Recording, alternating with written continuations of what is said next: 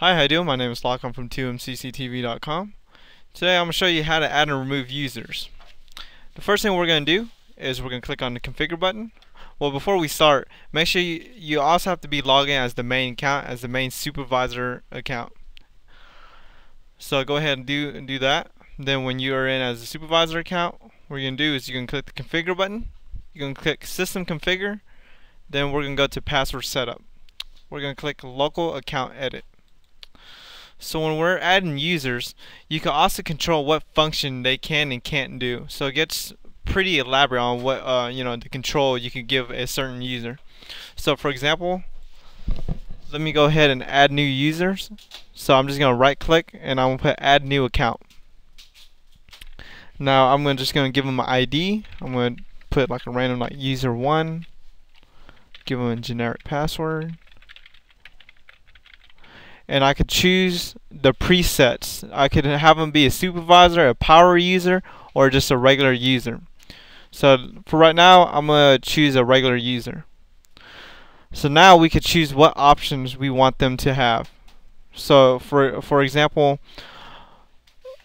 the regular user account can't mess with any video attributes. So I could enable that.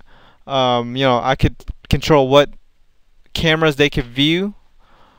I can also have a set time when the account will expire. So there's so many things that you can do when you're adding a user.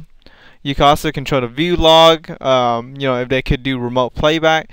There's when I say there's a lot you could do, I mean there's tons of things that you could do. You can control it depending on what level that person is on. If you want them to play back in videos or just strictly do live view, you could get into all that and basically make that adjustment. You just gotta play around with it a little bit.